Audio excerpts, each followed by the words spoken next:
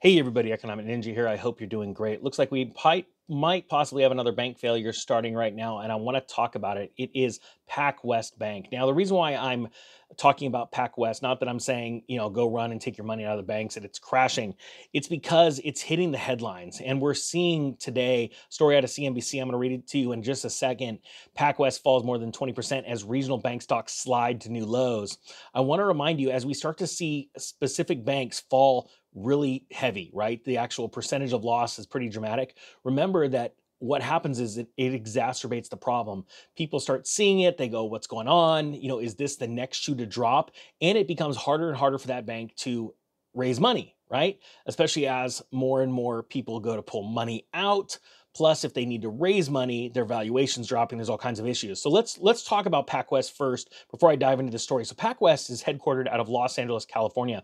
The people that own PacWest is primarily institutional investors. Okay, so this is very interesting to me. So first, when I start looking at this banking crisis and I start to see heavy outflows as far as deposits, but on top of that, the stock selling off, the first thing I start to think of is, are there insiders that are selling? What are people thinking?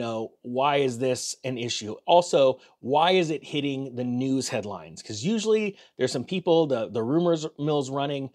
Behind the scenes, people know what's going on. They just don't want to come right out and say it yet. We saw the exact same thing happen with SVB and First Republic. Okay, in the first literally hours or days of that bank run happening, it was just, oh, this thing's falling in value. The stock is selling off. I don't know why.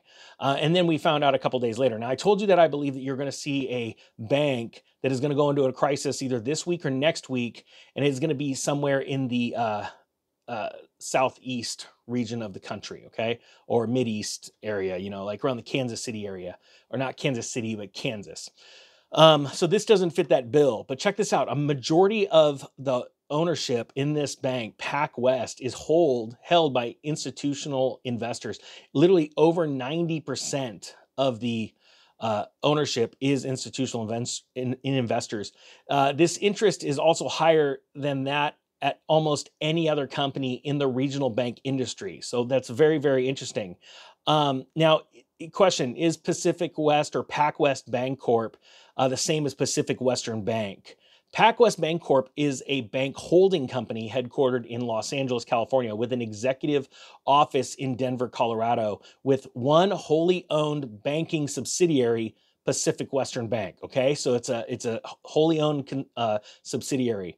Now, what does Pac West Bank do? Pac West Bank Corp is a banking holding company that specializes in financing and banking solutions through the Pacific Western Bank. It offers commercial banking services. Now this is the key. Remember, I told you this is what the house of cards that is falling right now. It offers commercial banking services, including real estate, construction, commercial loans. It also does comprehensive deposit and treasury management. So it fits the bill under what is going on right now in the current commercial mortgage-backed security crisis. So that's very, very important to understand, okay?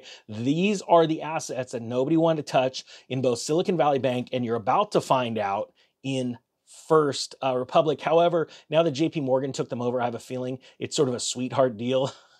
Like, look, we'll take that crap assets too. We're big enough to absorb it, but we want some other things on the other side. Okay, so I have a feeling that's what's going on there.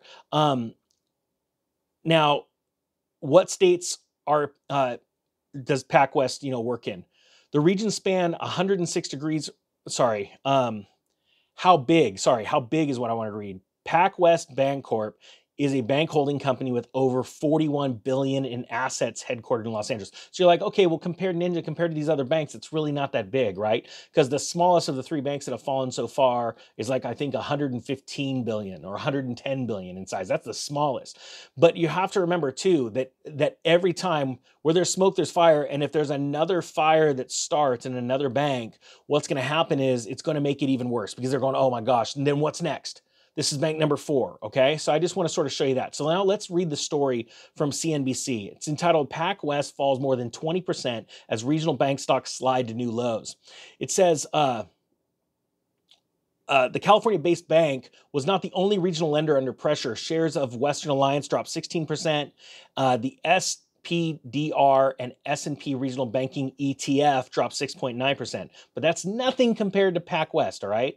20% drop. The steep declines deepen losses in the sector from Monday. Over the weekend, regulators seized troubled regional bank First Republic and sold it to JP Morgan Chase.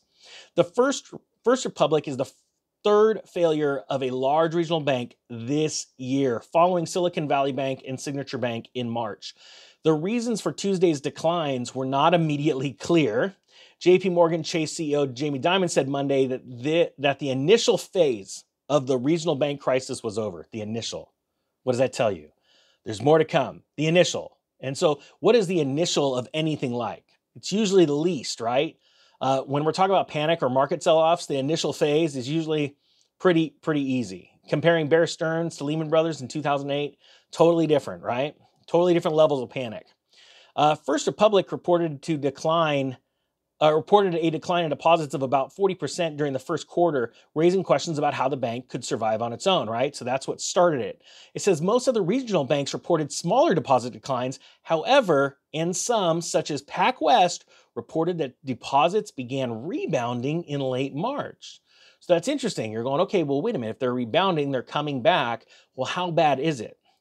Now, truthfully, honestly, I haven't been able to see any actual data yet of how much money PacWest lost originally in deposit outflow, and then how much rebounded, in their words, came back in. Now, it says here, we believe, this is a quote, we believe that banks with assets of greater than 500 billion and less than 60 billion are the clearest winners in the new world order. No, you heard that right, in the new world order. While there is likely to be a no man's land between 80 and 120 billion, as banks in this range may need to shrink to avoid new regulations or more actively engage in M&A to increase scale and absorb regulatory costs. This came from Keller Brown and Root, no, KBW analyst David Conrad said in a note to clients on Sunday. Again, they're talking new world order, all right? The banks have a plan, and that's what you need to realize what's going on. Another issue for regional banks is the possibility of more Fed rate hikes. Higher rates will make it more costly for the banks to hold onto their deposits while also lowering the market value of the long-dated bonds and loans on their books.